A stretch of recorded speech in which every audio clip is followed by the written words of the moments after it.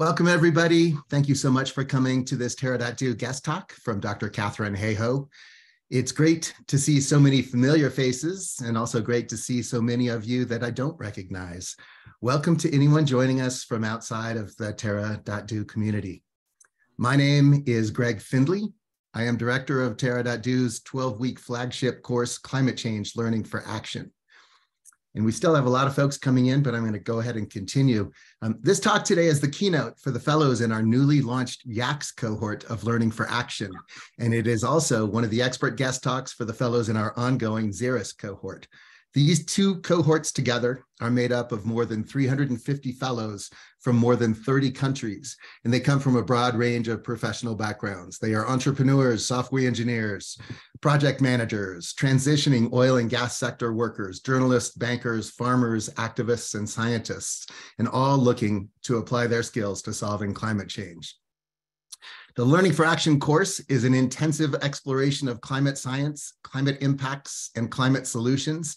And it is a combination of written classes, live weekly lab sessions, deep dives, and expert guest talks and workshops. Terra.do was founded in 2020, and we have an ambitious goal of getting 100 million people working on climate change this decade. You can check out our programs at Terra.do on the web, and you can download our app, which is available on the Apple App Store and Google Play. We offer a new cohort of Learning for Action starting every 6 weeks, and we urge you to check it out if you want to learn more about how you can become involved in addressing climate change. Our next cohort begins March 20th. Before we get started, I do want to go over a few points about this Zoom session. Please keep yourself on mute during the talk so we can all hear what Dr. Hayhoe has to say. And then following the talk, we'll have some time for questions and answers. But we are prioritizing questions from our current fellows using Slido, an online question and answer platform. And YAC and Zebra fellows, you have a link to that, which was shared on Slack. So now I'm honored to introduce Dr. Katharine Hayhoe today. Dr. Hayhoe almost doesn't need an introduction. She is a highly accomplished atmospheric scientist whose research focuses on understanding the impacts of climate change on people and the planet. Her areas of expertise include science communication, greenhouse gas emissions, and developing and applying high-resolution climate projections for assessing regional to local scale impacts of climate change on human systems and the natural environment. She has received numerous awards and recognitions for her work, including 4 honorary doctorates and being named a United Nations Champion of the Earth. She's the Chief Scientist for the Nature Conservancy, and she is the Horn Distinguished Professor and Endowed Professor of Public Policy and Public Law at Texas Tech University. She has also served as a lead author for the 2nd, 3rd, and 4th U.S. National Climate Assessments, and her work has resulted in over 125 peer-reviewed papers, abstracts, and other publications. Dr. Hayhoe also hosts the PBS digital series Global Weirding and is a co-founder of Science Moms. Her incredible book, Saving Us, A Climate Scientist's Case for Hope and Healing in a Divided World, was published in 2021. If you haven't read it yet, do yourself a favor and go buy a copy today. It's a fantastic read. It's very clear and easy to understand. And best of all, it's full of hope. Dr. Hayhoe has won numerous awards and accolades, and she has been named to lists such as the Time 100 Most Influential People, Fortune 50 World's Greatest Leaders, Foreign Policy's 100 Global Thinkers, and Working Mothers 50 Influential Moms. If I were to list all of her honors, awards, and publications, we wouldn't have time to hear from Dr. Hayhoe herself, so I'm going to stop there. But I do want to say she is best known, at least to non-scientist climate people like myself, for helping us find connections with people in our communities and families so that we can have civil and productive discussions about climate change. Before I had heard of Dr. Hayhoe many, many years ago, I learned the hard way that hitting people over the head with fact after fact didn't change anybody's mind, and it didn't lead to productive discussions. Neither did raising my voice or getting angry. Rather than encouraging people to discuss climate with me, I became that guy that everyone moved away from at parties. Trust me, you don't want to be that guy. It doesn't get you anywhere, and you end up talking to yourself an awful lot at parties. So thank you, Dr. Hayhoe, for helping me and so many millions of people realize that there is a better way to break down barriers to public acceptance of climate change, and that it is possible to connect with people based on a foundation of shared values and concerns to productively discuss climate change.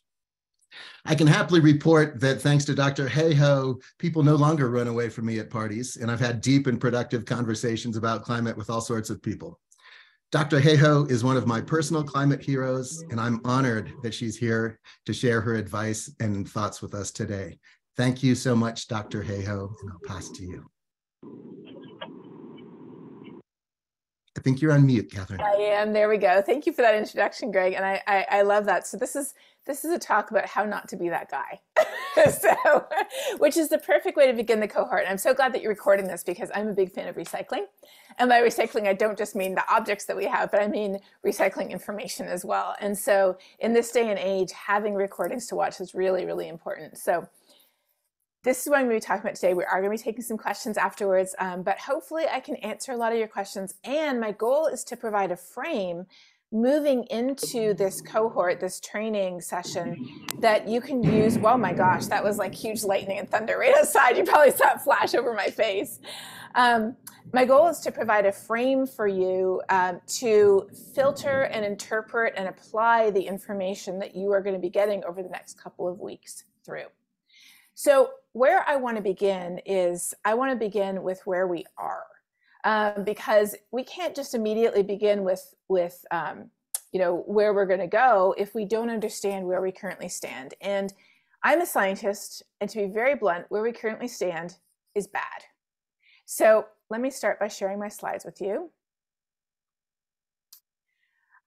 When we look back in the history of the planet, which we climate scientists do, we look back thousands and millions of years in the past, we know that we have never seen this much carbon going into the atmosphere this quickly. As far back as we can go in the history of the Earth, the time when it was warming the fastest was about 55 million years ago. And at that time, there was only about 1/10 of the carbon going into the atmosphere naturally as we humans are digging up and putting in the atmosphere today. So this is truly an unprecedented experiment. Why does it matter? It matters because this is our home.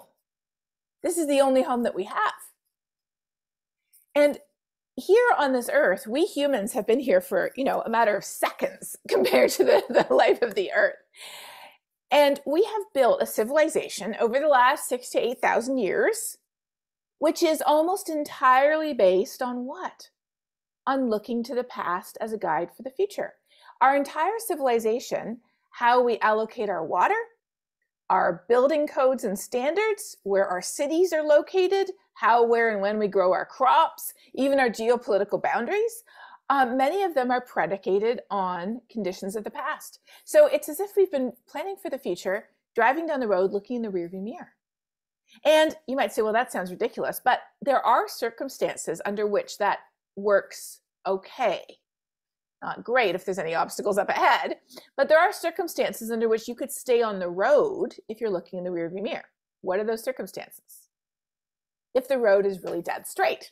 If you're driving down a dead straight road and there's no variability, then you can stay on the road looking in the rearview mirror. And this is what we humans have been doing for the last few thousand years. Now, there have been a few civilizations like the Mayan civilization that was subject to massive drought in part because they cut down all the trees surrounding their cities. There are individual civilizations that have fallen prey to large climatic variations in their region, but overall human civilization has survived because over the history of our civilization on this planet, the average temperature of the planet has been as stable as that of the human body. So your human body temperature goes up and down by a few tenths of a degree over the course of a day, and that's normal.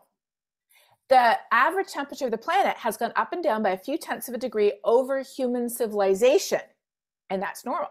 But we know that there's been much larger swings in the past, and we know that we're heading into a much larger human-caused change right now. And so a more accurate picture of where we're at is this. We are on a massive curve, the likes of which we humans have never seen before, and we are all piled into this collective bus together, and the bus's wheels are on the rumble strip already. So that's the situation that we find ourselves in. Because today we know that climate is changing faster than any time that we humans have seen. And that's why this matters. It's because we are not prepared for this. And this warming is so fast, it's about 50 times faster than between the last ice age and today, that a lot of the species that share our home can't keep up with it either. It isn't just about us. Now, how is this warming manifesting itself? How do we see it day to day? How do we observe it? We don't observe global warming. We'd have to be able to add up all the thermometer temperatures around the whole world every day and then add them up for 20 years and fit a line through them to see what was happening to the planet. But we can see the impacts with our eyes from day to day. And how do we see those impacts? We see them in the way that climate change is supersizing our weather and climate disasters. This is a map of the billion-dollar weather and climate disasters that have happened across the US since 1980. I live in Texas, which is number one. Louisiana and Florida are right up there with Texas. California is right after that. And when NOAA started tracking these, and by NOAA I mean the National Oceanic and Atmospheric Administration, not anybody called NOAA. When NOAA started tracking these in 1980s, there were on average one of these events every 4 years. Sorry, months. One event every 4 months. Now there's one event every 2.8 weeks. So that's how this has changed. And the way I think of it is this: wherever you live, it's as if you have a pair of dice, and we always have a chance of rolling a double six. So, if you live out west, there's a chance of a wildfire. If you live on the Gulf Coast, there's a chance of a hurricane. If you live in the Northeast, there's a chance of a nor'easter, winter storm, or a flood. If you live in the Midwest, there's a chance of a heat wave or a drought. So wherever you live, there's always chances of rolling a double six naturally. That's normal. But as the world gets warmer, decade by decade, it's as if it's sneaking in and taking one of these numbers and turning them into a six, taking another number and turning it into a six, and then even taking some numbers and turning them into sevens. And then all of a sudden you're like, hey, we just had 3 500-year flood events in 3 years. How could that be happening? Climate change loading the weather dice against us. It's making our droughts more intense. It's making our heat waves more frequent and more dangerous. It's causing wildfires to burn greater area because hotter and drier conditions, once that fire starts, and most of them are the result of accidental human ignition, once that fire starts, there's all of this fuel for the fire, and it's causing our hurricanes to intensify faster and to dump a lot more rain on us. So when we look at the headlines, these are the types of headlines we see. Glaciers are melting faster, sea levels rising faster, the costs of climate change are underestimated. It's happening faster than we thought because we scientists, we are conservative, small c conservative. We always try to go for the lower rather than the higher. And we're seeing that these changes are a lot bigger than we thought because we've never seen anything like this before in human history. And the evidence is all around us, whether, again, it's heat waves, wildfires, flooding. As the Prime Minister of Dominica said several years ago when his entire island was just devastated by a hurricane, he said, to deny climate change is to deny the truth that we have just lived. So when we see all of this, and this is where we are, and you know these headlines, you've seen them too, we understand that this matters because it affects the water that we drink, and we all need water. It affects the air that we breathe, not only through climate change, but just through burning fossil fuels. Burning fossil fuels is responsible for 10 million premature deaths a year because of the air pollution it causes. 10 million a year. That's double the number of COVID deaths a year from air pollution. It affects the food that we eat. It affects the buildings and roads and systems we use, all of which were built for a planet that no longer exists. It affects the nature that surrounds us and on which our life depends. When you look at what climate change affects, I can't think of anything it doesn't affect. It affects our infrastructure and our economy and our energy. So if you work in infrastructure or economics or business or the energy sector, climate change affects your work. It affects our water, our natural resources, and our health. If you work in any of those sectors, climate change is affecting you. It affects our food. It affects biodiversity. It even affects geopolitical conflict. Just talk to climate scientists in Ukraine and you will know. They will tell you exactly how fossil fuels are involved in and motivating the war on Ukraine. And it is an issue of justice and equity. So anyone who works with marginalized or vulnerable communities knows that climate change is a threat multiplier. You can see the lightning and probably hear the thunder behind me. So it really honestly is not about saving the planet. And in fact, when people say it's about saving the planet, I cringe. Why? It's because the planet doesn't need us. The planet will be orbiting the sun long after we're gone. Who's most at risk? We are most at risk, and most of the living things that share this planet with us. Not the possums, not the cockroaches, but everything else plus us. We are the ones at risk. And so that's why when I wrote that book that Greg referred to, I didn't call it Saving the Planet. I called it Saving Us, because it really is about us. And that's a huge paradigm shift. Because when people talk about saving the planet, let me tell you, it sets up a conflict in people's minds between people or the planet, the environment or the economy. But the reality is the economy can't survive without the environment. Where does all the resources come from that powers the economy? People can't survive without the planet. This is our home. So it isn't one or the other. It's either all of us living things who share this planet, or it's nothing. And it's really important when we talk about climate change to make sure that we show people that who they are is the perfect person to care, because their interests are already fully aligned with saving us. It might sound like a nuance, but it's really, really important. So then we say, all right, if people just knew the facts, though, surely they'd change their minds, right? So all we have to do is tell them the facts. Like Greg said, you turn into that guy at the party. You're like, I have the facts. Well, believe me, we do have the facts. So let me just give you a couple of examples of those facts that we have. If you go to Google Scholar, which is where scientific papers are archived, there are over 2.5 million scientific studies. It's a lot of facts. The IPCC has published dozens of reports, including the climate change reports that come out every 7 or 8 years. The National Climate Assessment, 1, 2, 3, and then I was the lead author for 2, 3, and 4, and then I'm working on 5 right now. Those are full of the facts too. And a couple of years ago, together with some colleagues, we took the 38 studies that have been published in the last 10 years whose results oppose the conclusions that climate is changing or humans are responsible. Now, on the other side, there was literally over 1 million studies that show that it is changing and or humans are responsible and or the impacts are serious. But we wanted to know, did those 38 studies that were published saying it isn't serious or it's not real, or it's not humans, did they have a leg to stand on?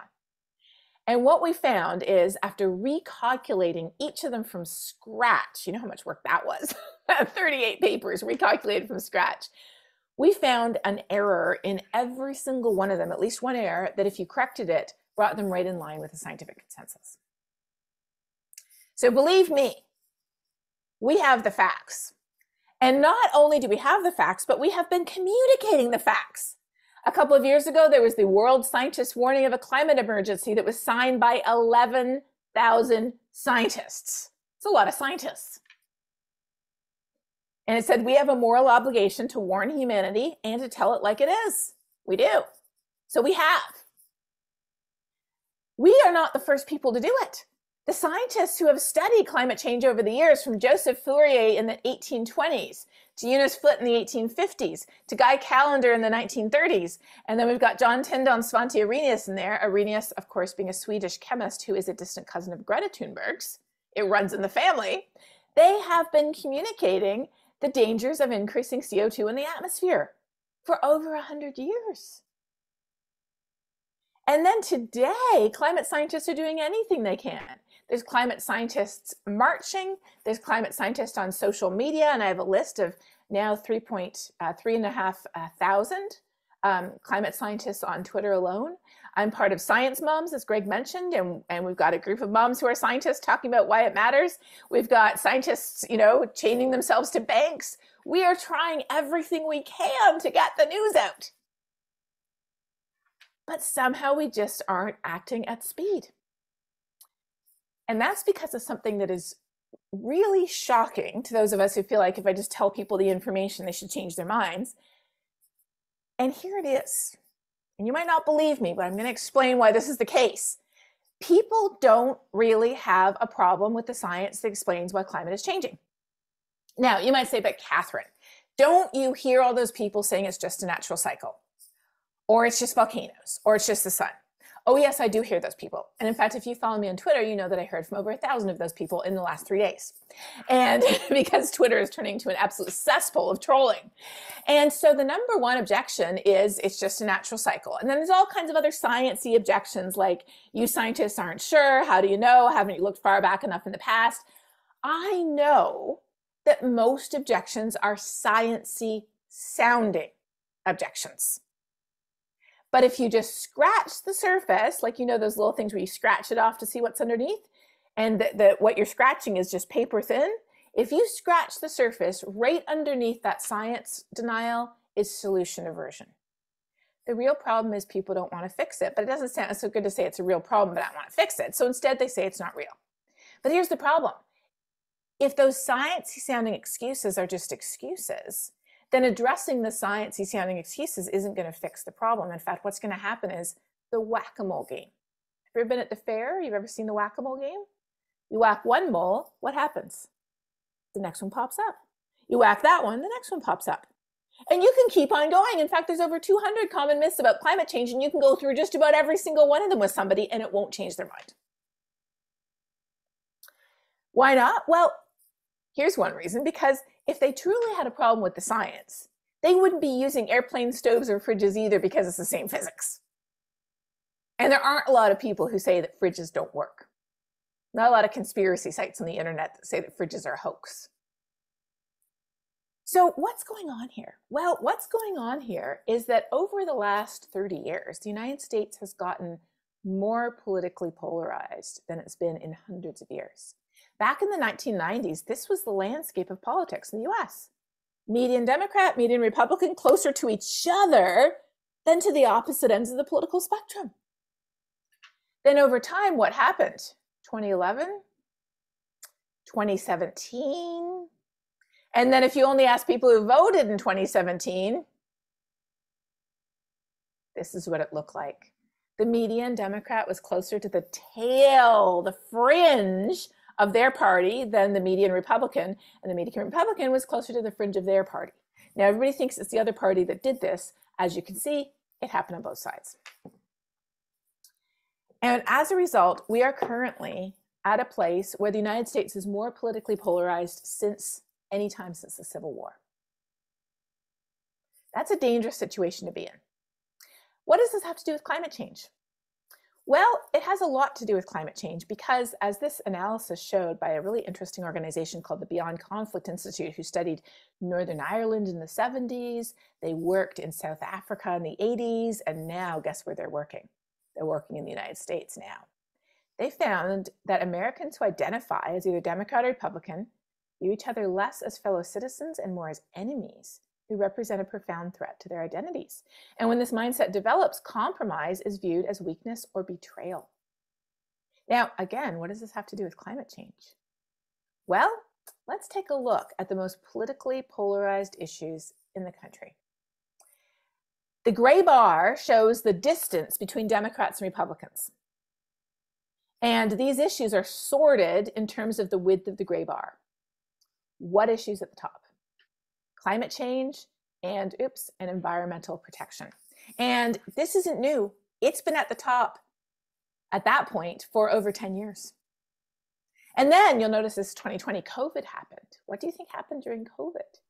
Well, by January 2021, dealing with the coronavirus outbreak had risen to one of the most politically polarized topics. Dealing with issues around race had risen to the very top of most politically polarized topics, but dealing with global climate change maintained its position right there at the top as well. So we are not dealing with a lack of facts, we are dealing with political polarization. And it is not, unfortunately, only in the United States. So across 56 countries around the world, education and experience in predicting whether people agree climate change was serious and we needed to do something about it, the influence of education experience was dwarfed by what? By ideology, worldview, and political orientation. The biggest correlation was with political affiliation. And then another study that looked at party polarization around the world found that when people who are more liberal are more educated on climate change, they tend to be more concerned about climate change. But in rich countries where we have large carbon footprints, so we feel guilty about our large carbon footprints, we often assuage our guilt through denial. Through basically saying, oh, it's not a big deal, or it's not me, or it's just a natural cycle, because we're guilty and we don't know what to do about it. And it's a defense mechanism. So addressing the, it's not us, it's just a natural cycle, it's no big deal, doesn't actually get to the root of the problem, because the root of the problem is not lack of science information. The root of the problem is we don't know what to do to fix it. This is Dan Kahan. I like to show you pictures of the people who do the research so you know who they are. And he actually studied this. He said, we studied whether members of the public who were most science literate were most concerned about climate change. And he said, no, we found out they weren't. In fact, they were most polarized. Specifically, he asked people, is there solid evidence of recent global warming that is due to human activity like burning fossil fuels? And he developed this index called Ordinary Science Intelligence. And he found that there was a weak positive correlation between ordinary science intelligence and answering this question correctly. So going from, about 35% to about 60%. But then he took this group of people and he divided it in half. How do you think he divided it? He divided it by political affiliation. And this is what he found. He found that the smarter people were, the more divided they were. So people often say to me, oh, if people don't accept climate change is real, they're just stupid or dumb or uneducated. No. We are likely to be smarter and more educated if we're more polarized on climate change. And so what he found is, and let me translate this into English. Here we go. Being smarter does not make any of us, more accepting of science. It makes us better able to cherry pick what we need to validate what we already believe. And we all do this, all of us. In fact, in my book, Saving Us, I tell a story about myself and my husband. He has a PhD also, and our arguments over whether you can eat food that's past the due date. So we have both gone out and found peer-reviewed journal articles that say whether you can or can't eat yogurt past the due date. So we're not trying to change our own minds. We are trying to convince the other person that we're right, and we all do this. So, and the smarter we are, the better we're able to argue. Now, Tali Sharot is a neuroscientist, and she explains why this is. She says our brains are programmed to get a kick out of information. That's the way our brains as humans work. But when we give people new information, they typically only accept it if they already believe it. If it contradicts what they believe, and really I should be saying our here too, if it contradicts what we believe, our brains shut off. All of our brains. So giving people new information that they don't believe is not going to cause their brains to change their minds, typically. There's always exceptions to the rule, but typically. So people don't really have a problem with lack of education or knowledge or intelligence, and they don't really have a problem with how much they know, because the smartest people are the most divided. So if you find someone who's really polarized on climate change, those people are probably really smart. So what's the problem? Now we're going to turn the corner here. We've talked about the problem with climate change. We've talked about the problem with assuming that more facts will change people's minds. Now we're turning the corner, and we're going to talk about what the real problems are and what we can do to address them. The real problems are that we don't understand why it matters to us here. We have everything up here, but we haven't connected it to here. We don't understand why it matters to us here and now, and we don't know what we can do to fix it. And when we don't know what we can do to fix it, there's two reactions to that.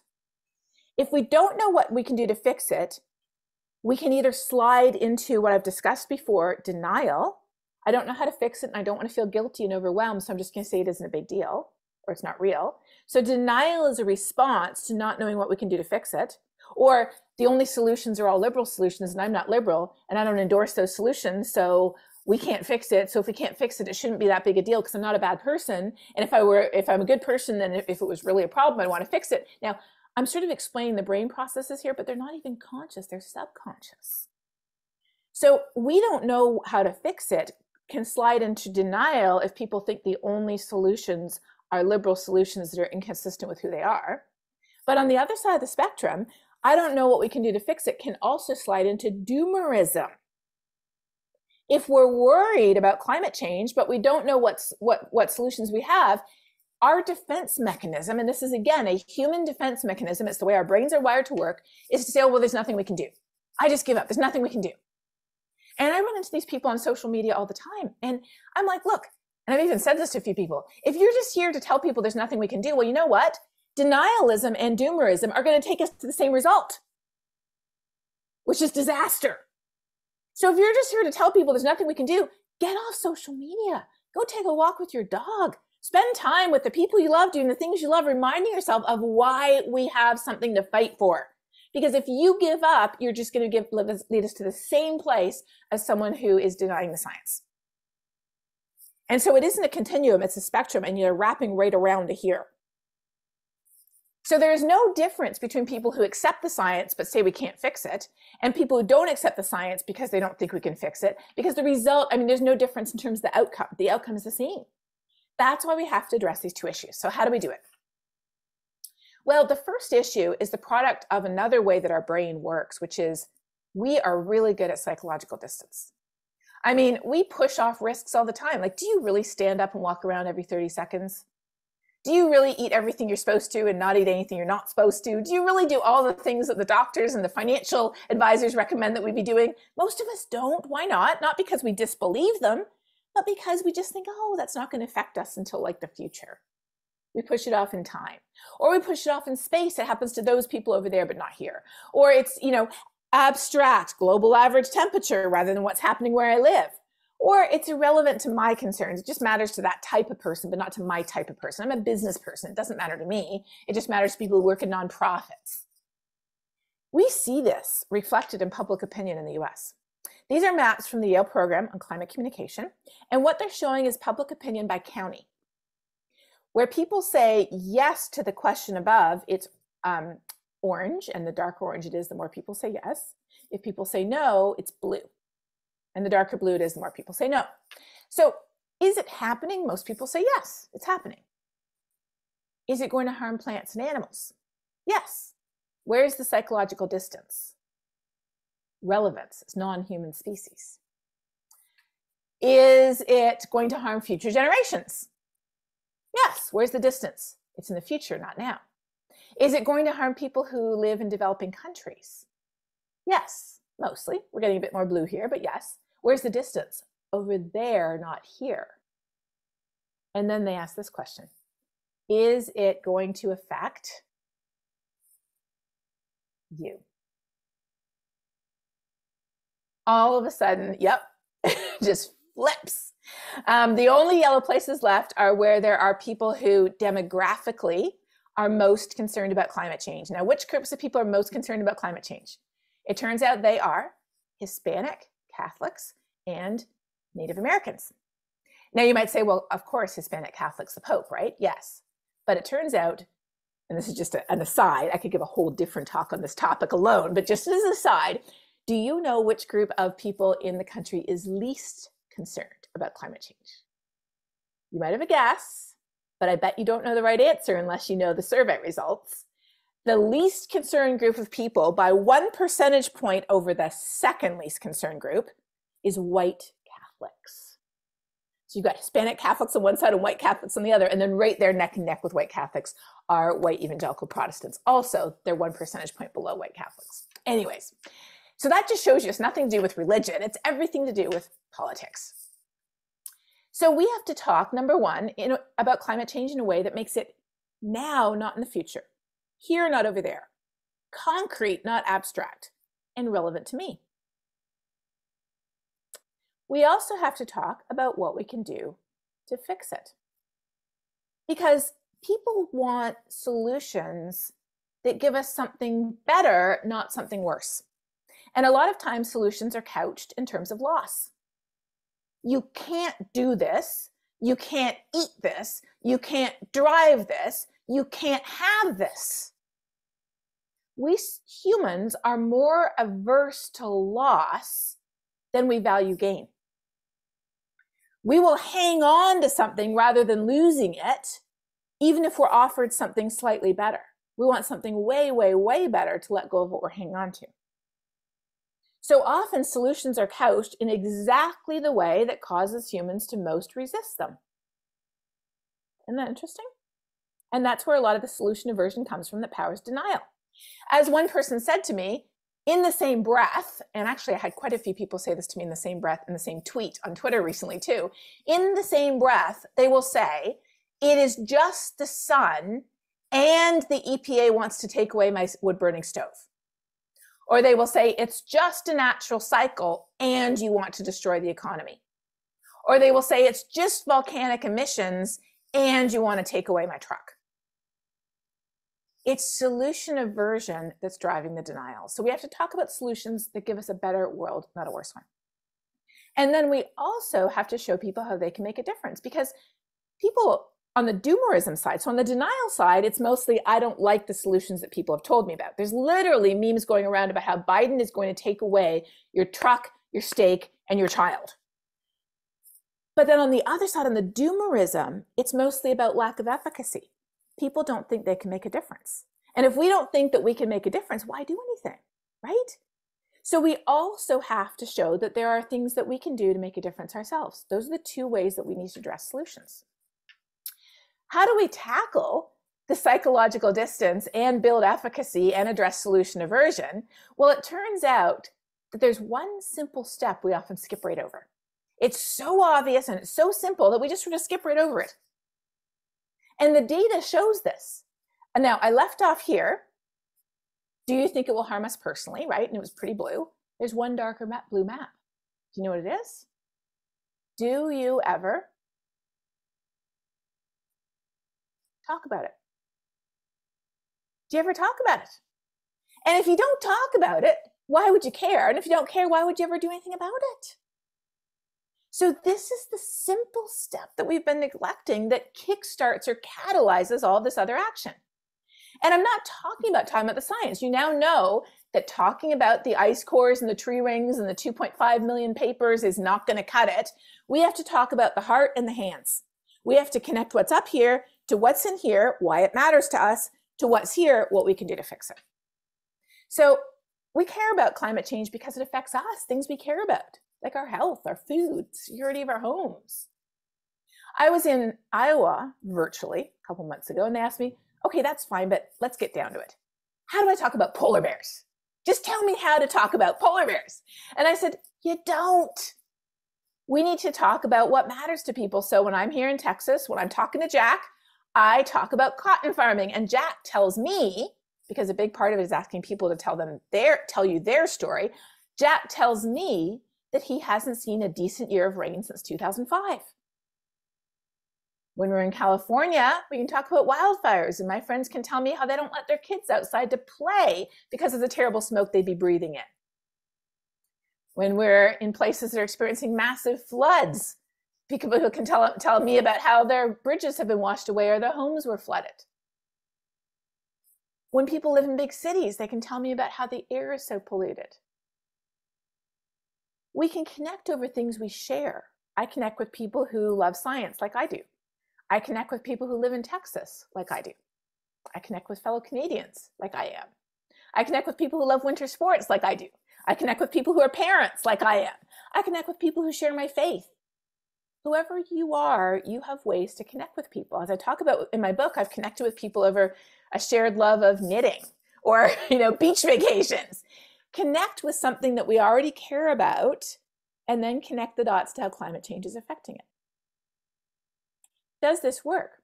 We have peer-reviewed research showing it does. I'll put a link to the study in the chat after we're done, or maybe actually, Greg, you could just Google it and then put the link in there. It's on the Yale website.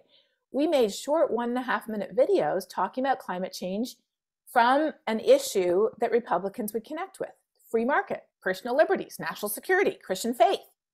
And then the Yale researchers tracked whether it changed people's minds, and it did. And it changed Republican minds twice as much as Democrat minds. Why? Because we started with something that people cared about. And you can do that too. And if you don't know what people care about, how do you figure it out? You ask and you listen to what they say. So that's the first half. Now let's go to the second half. And then after this, we're going to wrap it up and go to your questions. So how do we talk about what we can do to fix it? Well, I love talking about real solutions, like solutions that stop putting carbon into the atmosphere, that take carbon out of the atmosphere, that build resilience and help people prepare for the impacts of a changing climate.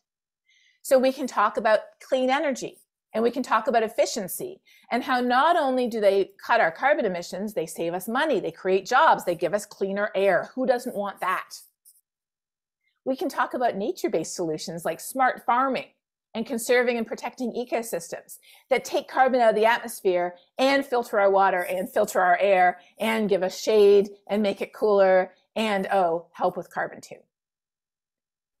I love talking about how countries are acting to make a difference. People are often surprised that countries are acting. I love talking about how corporations are acting, and people are often surprised. They don't think corporations are acting. I like talking about how communities are acting. Army bases, churches, community organizations, cities, farmers. I love talking about how young people are acting, and they definitely are. I love talking about how my own life is changing, and yours is too. How we get our energy, what I drive, what we eat. I love talking about how the world is changing. How solar energy is the cheapest form of energy we've ever had and is revolutionizing the lives of people in some of the poorest countries in the world. I love talking about climate solutions that can make a difference today through giving us cleaner air and water, protecting us from disasters, helping us grow more food, providing more affordable energy, reducing inequalities, making our cities safer, and giving us a better and more stable world. Oh, and they help with climate change too. So how do we activate this? What's the secret sauce? The secret to catalyzing this, to unlocking all this potential, is that simple step that we just skip right over. We don't talk about it. And when I talk to groups like you, who are already fully informed and fully engaged, people say, well, everybody I know is already worried, so what's the point of talking about it? Or they don't care about it like I do. It doesn't matter to them in the same way it matters to me. Or there's nothing we can do about it, so why talk about it? Well, here's the thing. We often assume that me and everybody on this call, we're worried, right? But everybody else I know, they don't want to talk about it because they're not worried, we think. So then we're like, okay, so to make them worried, what do you have to do? You have to tell them all the scary facts. So we load up the scary facts about polar bears and Antarctica and sea level rise, and we dump them on them. And what happens? Not what we wanted. Why not? Because according to the polling data, that's not where people are at. According to the polling data, this is where we're at. There's a small group of people who claim not to be worried, but in my opinion are mostly just reacting to solution aversion. They don't think there's any way we can fix it, so they're just sort of pushing it all into a box and saying it's not real. Then most people are actually worried. But if you're worried and you don't know what to do about it, do you want to talk about it? No, I don't want to talk about things that I can't fix. So we don't talk about it. We self-silence. And you know what? Only a tiny fraction of people are actually activated. So what is our goal? Is our goal to make people not worried? It'd be nice, but what's our primary goal? If we really want to make the biggest difference, what's our goal? To make worried people activated. And how do you make worried people activated? Your conversation is very different than if you're trying to make not worried people worried, right? To make worried people activated, we have to talk about why it matters here and now and what we can do to fix it. So you might have seen this before, and if you haven't, you're going to see it probably over this course, right, Greg? This is the 6 Americas of global warming that shows where people are on climate change. And typically when I say we need to talk about climate change, people go right to the purple on the far right. I'm going to convince Uncle Joe. I went to this webinar and it showed us how to talk about climate change, and I'm going to sock it to Uncle Joe. I'm going to be that guy. But I have some bad news for you. I don't think there's anything we can do to change a dismissive's mind. I honestly, sincerely believe it takes a miracle to change a dismissive's mind. And I think in about 15 years of doing this, I might have seen 1 or 2 miracles. I don't think I personally had anything to do with those miracles. But here's the good news. Dismissives are only 8% of the population. Most people are already concerned or cautious, but they just don't know what to do. A bunch of people are alarmed and they don't know what to do. Some people are doubtful, and we can talk a lot there about, what matters to them, and that Yale experiment I referenced does get to the doubtful people. But most people are already over here. 70% are worried. 50% feel hopeless and don't know where to start. And only 8% are activated. How do we catalyze that activation? We catalyze it by showing people, and this is literally a scientific result from the IPCC, every action matters. Every bit of warming matters. Every year matters. Every choice matters. Everything that you do matters. And how do we start that off? What knocks over the first domino? We knock over the first domino by just opening our mouths and having a conversation. As George Marshall says, who wrote a really great book called Don't Even Think About It, How Your Brain is Wired to Ignore Climate Change, he says, talk is the fertile field in which cultural change begins. In its absence, it is impossible for a group of people to solve a problem. Conversations underpin all our action, where people choose to invest their money, what party they vote for, what energy source they use at home. How does all this begin? With a conversation. Having conversations in our daily lives plays a huge role in creating contagious social change. We take our cues about what's important from what we hear with our family, our friends, our colleagues, and our neighbors, what they're talking about. And the goal of these conversations is not to tell people about it and overload them with facts. It is to bring them into the conversation by connecting again what? Our head to our heart to our hands. So here's the conclusion.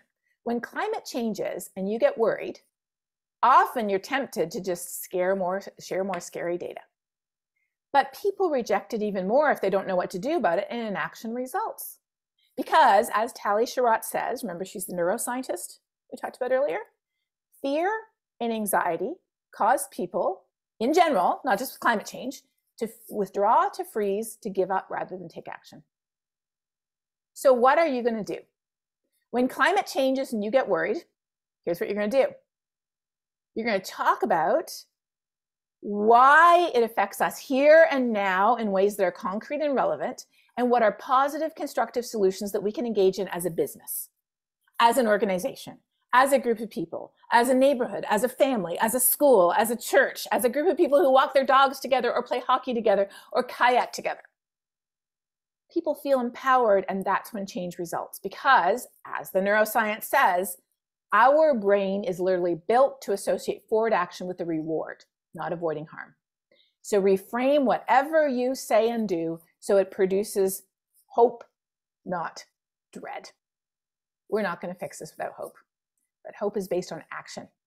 And so that is the biggest thing that we have to instill in people, is that sense of hope. So now that you know that, my only question left is, what are we waiting for? Let's do it. Wow. Thank you so much, Katharine. Amazing as always. And the comments in the chat are, people love your positivity, your smile, and of course, your incredible information. So thanks so much for being with us. For those of you in our current cohorts, the Yaks and the Zebras, please check out Slido, share your questions there, and you can also upvote others' questions.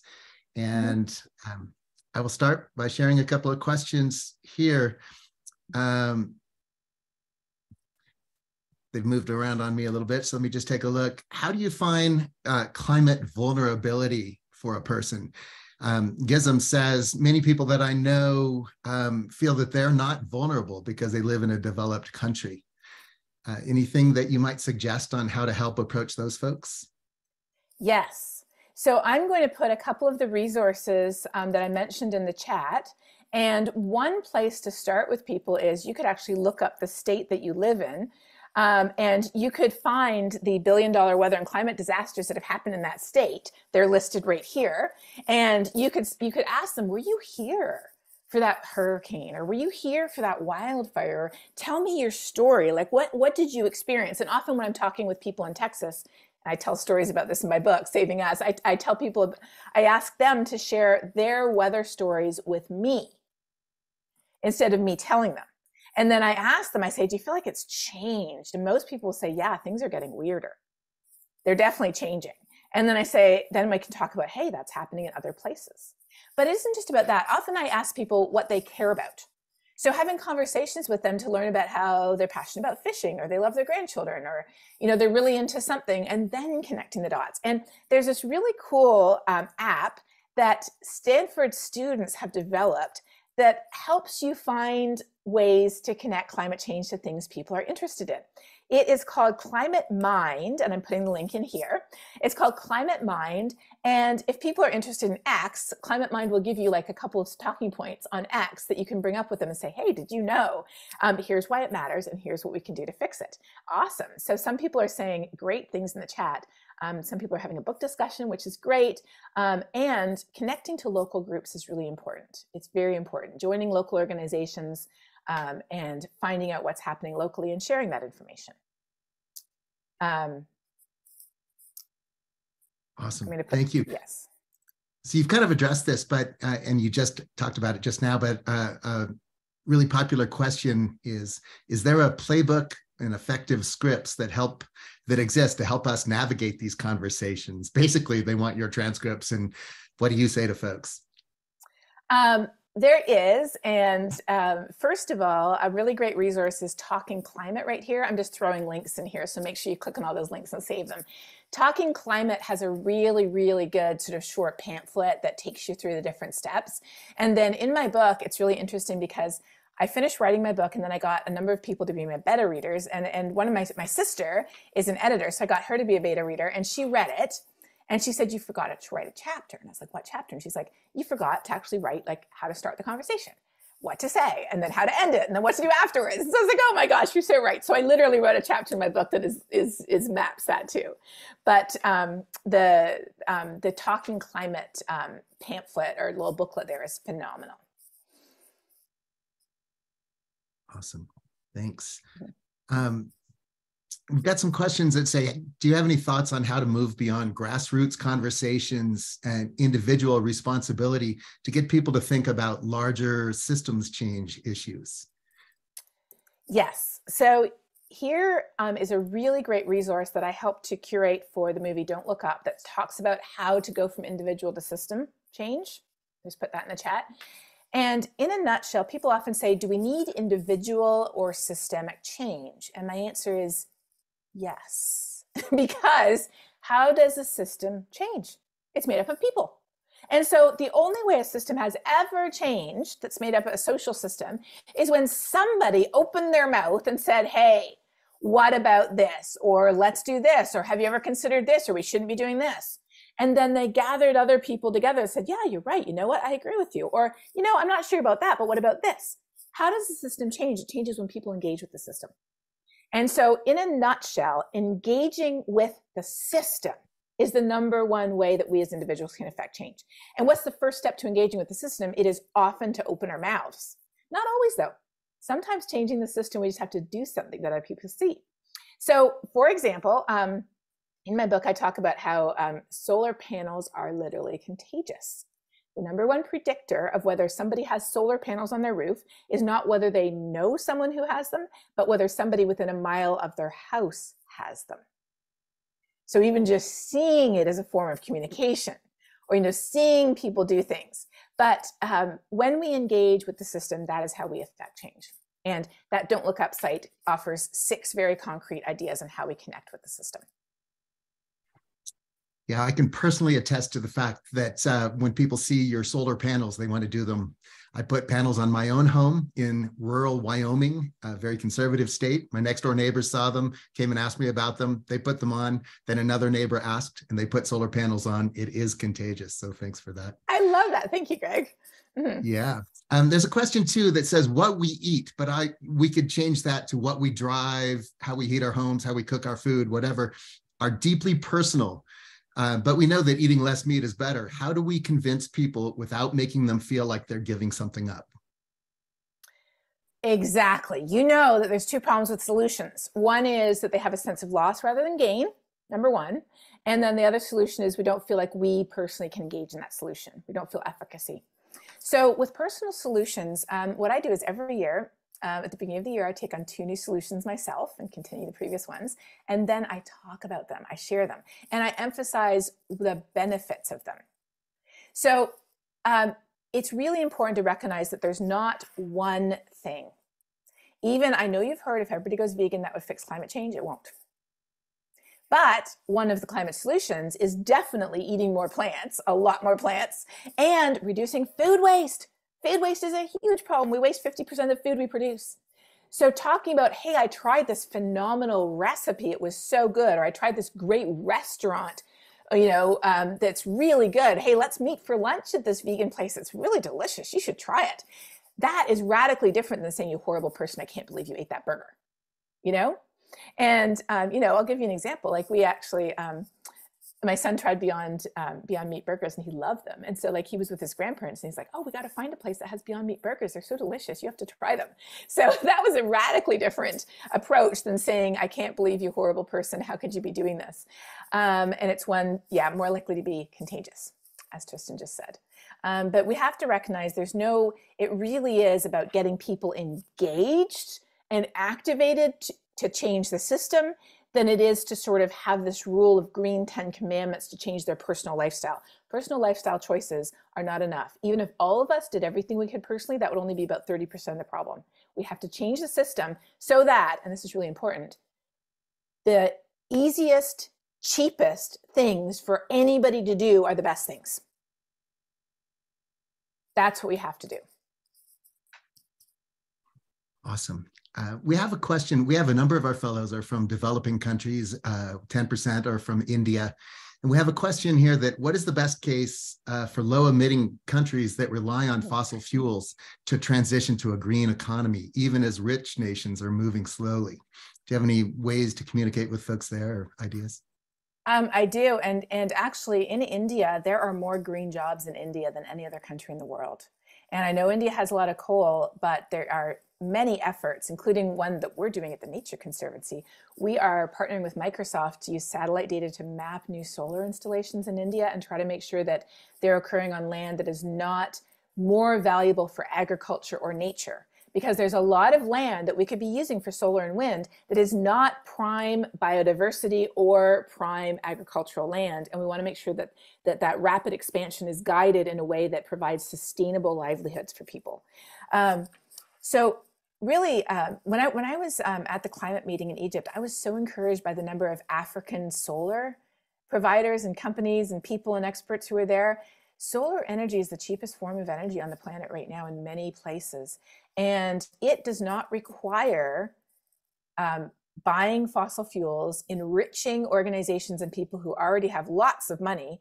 And the air pollution from burning coal is just, you're paying for it immediately, not even long-term with climate change, the horrible impact on people's livelihoods and health, typically in lower income areas where they can't afford to live somewhere else. And so really help, like, is there a community organization? Can you get involved in? Can you use your voice to help boost it locally? What's the barriers in your area to moving forward to clean energy? Do you need to find investors to help do it? Is there like public will that needs to be built?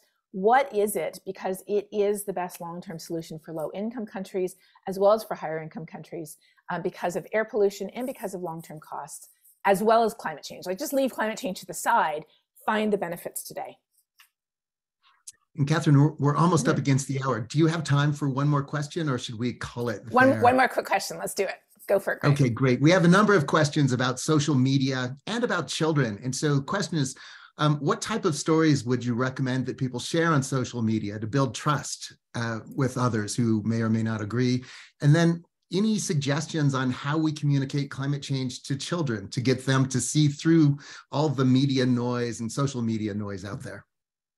Absolutely. So if you check out sciencemoms.com, I just put the link in the chat. That's the organization that I and a bunch of other moms help on how to talk to our kids. And when we talk to our kids, They get that it's bad, but we need to tell them how kids can make a difference. And so I have a global weirding episode on I'm just a kid, what can I do? It is the most hopeful thing you've ever seen because kids are amazing. They are doing all kinds of incredible things at every level. And when we show our kids that there are ways that kids can get involved, that empowers our kids and gives them hope. And that is so important. In terms of social media is not, and this may shock you, a place to argue with people and change their minds. It won't. You won't argue with them and change their minds. If you want to argue with them, go ahead, but it's not going to change their minds. And I actually have a Twitter thread that explains this. So I'm going to drop this in the chat, the Twitter thread that explains why arguing with people is not going to change their minds. And that's why I just typically block. But on social media, it's a great place to connect with like-minded people. So if you're a gardener, connect with other gardeners and share information on how gardening can be a climate solution, as well as on how climate change is affecting gardens.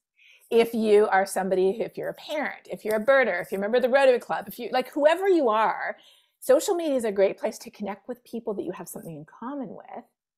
And remember, heart and hands, share why it matters to those people that you have that in common with, and share really positive, constructive solutions. And I've noticed on social media that when I share positive, constructive solutions, that they get the most likes and the most shares. People want that hope.